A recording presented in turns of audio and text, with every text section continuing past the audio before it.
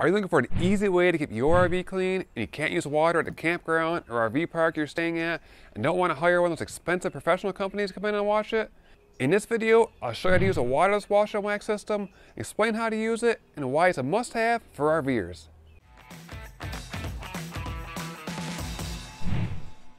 We just traveled over 3,000 miles with our RV from Michigan to California, and this thing is filthy. The Aero Cosmetics wash and wax system is great for us to get all that road grime off the RV after a long road trip, or to keep it maintained when we're parked here for a long period of time. When you order the kit, this bag comes full of all of this stuff. The first thing here is a bottle degreaser cleaner, which is great for black streaks also. This bottle comes empty, but we fill it up with the wash wax 1 gallon jug. This is the bug scrubber mop head. So one side is a scrubber, the other side is for a cleaner with an extra cleaner pad. A hand bug scrubber, a 4-pack of hand towels. This is a big mop head. It's 2-sided, 1 wet side, 1 dry side, a 4-pack extra mop heads, and 1 deluxe pole. As I mentioned, my kit comes with a bug scrubber that screws onto the pole. If you don't need this piece, make sure you order the kit that does not come with this bug scrubber. For using the system on the RV, it's pretty simple. On the mop head, it has a dry side, and the other side has a wet side. So we're going to pre-wet the wet side before we use it on the RV, so this mop head has a little bit of dampness to it, help with the dirt and dust off. Usually takes around 10 sprays to get this wet. You spray it a few times, you can feel it, still feels pretty dry. Make sure you get the whole thing covered. Now that is wet, we're going to spray a small section on the RV, usually like 3 foot by 3 foot sections, maybe a little bit bigger, but not too much bigger, especially on warmer days. Once we spray it down, we'll use the wet side, go over the whole thing. After that is done, we'll turn it over, use the dry side. You can see already how dirty the RV is. It's already picking up some dirt on the mop head. My trick is saving some mop heads, not having to use quite as many. When this wet side gets dirty, we'll take this off, put a new side on, and then I'll use what was the dry side as my new wet side, because this already has a little bit of moisture into it from using it on the RV, so we can make sure it's wet enough. And then we'll use this as our wet side, and we'll have a new dry side to keep everything clean. We'll do the whole RV the same way with this big mop head. Areas it doesn't fit into, we'll use 2 hand towels. I'll take 1 hand towel, wet it down just like I had my wet side, and then I'll use the other hand towel to dry it off after I clean the dirt off. After we finish with the sides of the RV, we use our tire cleaner and degreaser.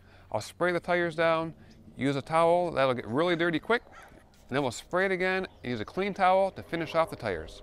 If you clean the bugs off the front cap right after a trip, it makes them much easier to clean off before they're baked on in the sun. To clean the mop pads, just toss them in a washing machine, but don't use fabric softener. And now for your frequently asked questions. Does it wash your RV as good as when you use soap and water? I'd say it cleans around 90% compared to using regular soap, water, and a power washer. You can't get in those nooks and crannies as good as soap and water and a brush does. If your RV is really filthy and dirt up one side and down the other, that needs a real wash job with soap and water, and not using a waterless wash and wax system, which is really for upkeep and a little bit of road grime. How long does a 1 gallon bottle of a wash and wax solution last for washing a 41-foot RV? I'd say 4 to 6 times, depending on how dirty the RV is. Do you have to rinse the RV with water first?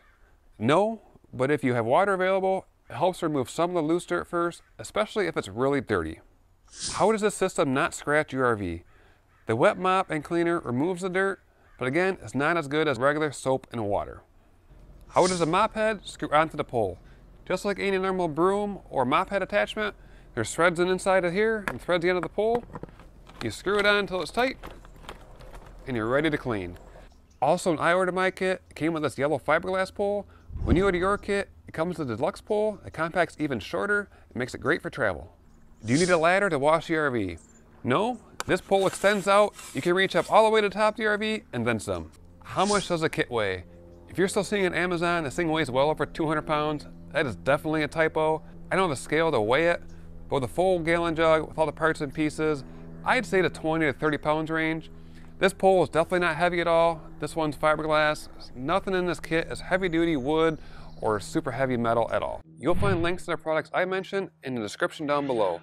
Since I've been using this kit for the last 2 years and loving the results, I reached out to the company and got a referral code for you to save money when you buy your kit directly from Aero Cosmetics. That referral code and our link to our Amazon storefront with all the products we use in our RV are in the description down below as well. Keep your RV sparkling and enjoy your next camping trip.